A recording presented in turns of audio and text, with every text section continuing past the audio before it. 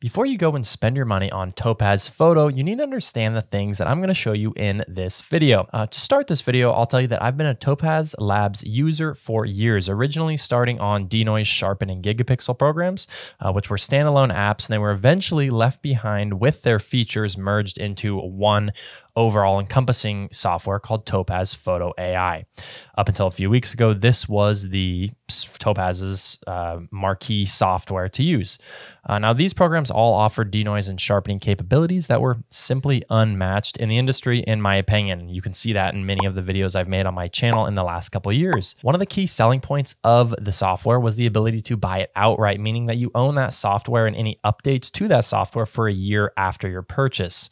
This is pretty standard in the photo editing industry, and for the first couple of years, the updates were never really significant enough to warrant you needing to buy the software every year, which was really nice as a consumer. Unfortunately, Topaz eventually followed suit with most other major software companies. This is news in the last few weeks. Understanding that in order to get customers to keep buying and to bring in more revenue, they had to introduce major updates to turn those one-time buyers, such as myself, into customers who purchase again and again. Like a lot of companies, I think every year they would have a marquee feature that you couldn't miss out on. And the marketing team was really skilled at selling this feature and making you feel like you had to purchase the next upgrade. You had to repurchase the software if you wanted to use those newer features and continue to get upgrades and updates. Rather than allowing users to purchase the original 3 apps, which were $80 for denoise, $80 for sharpen, and $100 for gigapixels, meaning that most photographers like myself who just want the denoise and the sharpen could spend $160 and get the 2 apps they need. They were all merged into that one app, Topaz Photo AI. So Topaz Photo AI did run you $200, so you were going to have to spend a little bit more money, but it did give you a few more features. It gave you a lot of the features available in gigapixels, so in that case, you can argue that there was actually good value in it.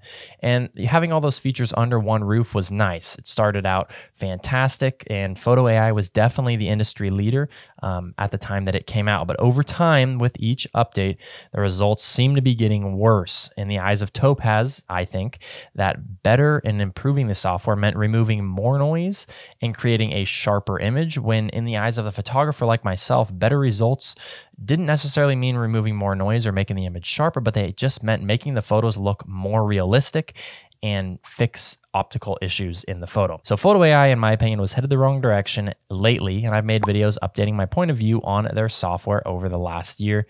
Certainly still has its uses, especially for people that are trying to do photo recovery and that kind of thing. But for a photographer like myself, it was getting really frustrating. It was really limited when compared to other software that gives better results, such as DxO Pure Raw. I've created a video on that, and I'll link that here if you want to check that out. But just like before, Photo AI continued to get new features that really kept you in the game and kept the money flow coming for Topaz, and releasing things like features that allow you to completely refocus blurry images, adjust the lighting, or do color balance, preserve faces, preserve text, so many more other features like that.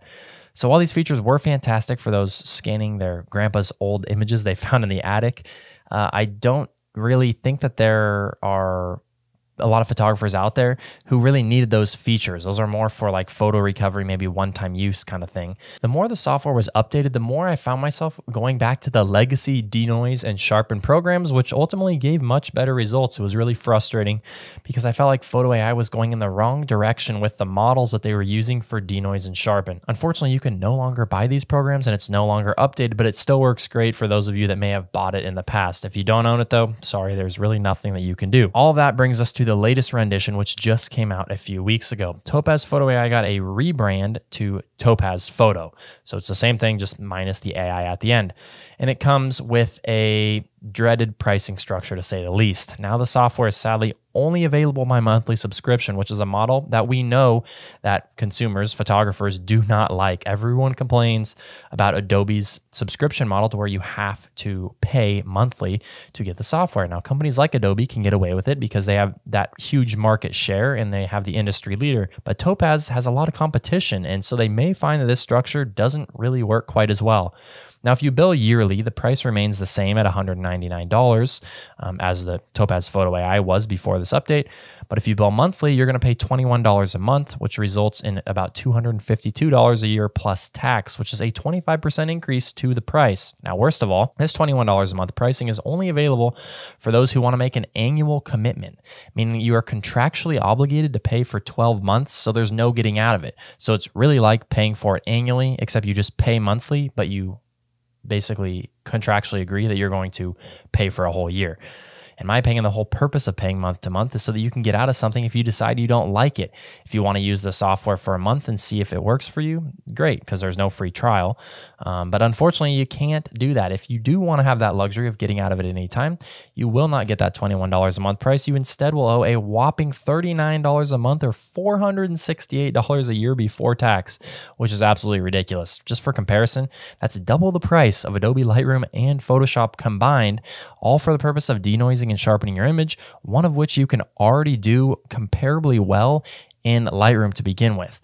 Now, of course, the software can do more than just this, but for the bulk of photographers like you and me, these are features that we are most looking for to use in a software like this. So now that we've covered the price, let's get into the actual software itself. And the bad news just keeps coming in. In the current state, Topaz Photo is essentially exactly the same as Topaz Photo AI.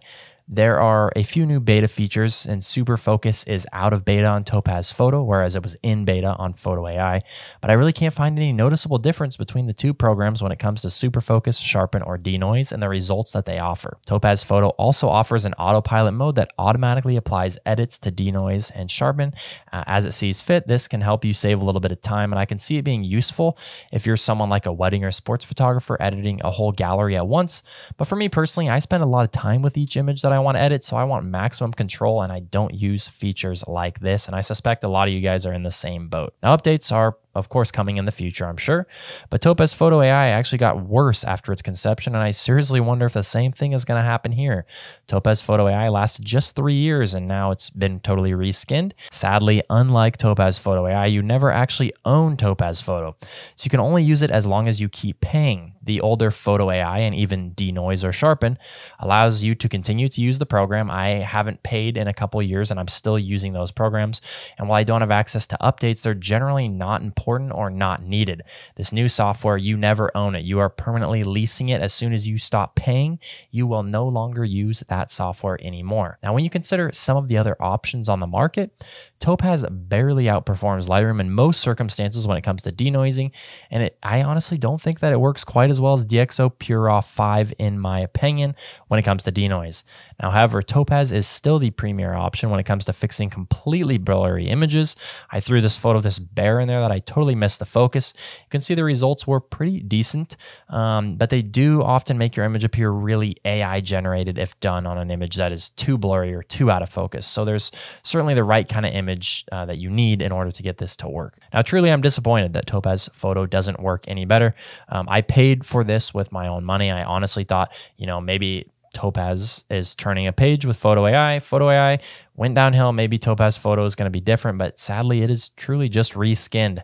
Topaz Photo AI rather, was once a top tier option for photographers who needed a denoise and sharpening option, but sadly, the competition really has caught up. Topaz continues to release these new products that just feel like reskins, and I'm not sure how many more times I'm going to go on this cycle of wasting my money while they just reskin the same products, and it makes me and probably a lot of you guys feel like it's just a cash grab while they can, which ultimately results in them reeling in as much cash as possible before, who knows, potentially selling out to someone like Adobe or another major player in the game.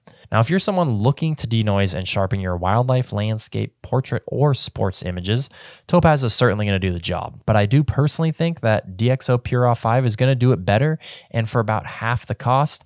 Plus, you buy it and you own it outright. There's not this notion of all these updates every year or so where you have to buy the new version. DxO generally doesn't do that. Topaz really is designed for people that are looking to recover very, very poor images to fix them, and people who don't care if their images have kind of an AI look to them. But if you're a photographer like myself, you're looking to fix some minor optical issues and noise problems, this is not really the software for you, unfortunately, anymore. Despite on their website says, used by thousands of professional photographers, I think a lot of people like myself are in the same boat. We used to love the software and it's just heading in the wrong direction now. I'm not sponsored to tell you all this, but I will include my video and affiliate link down below if you do choose to check out DxO. Now, and of course, I have affiliate links for all the software. So if there was a better option or if Topaz was better, I would simply just tell you that and give you the link there.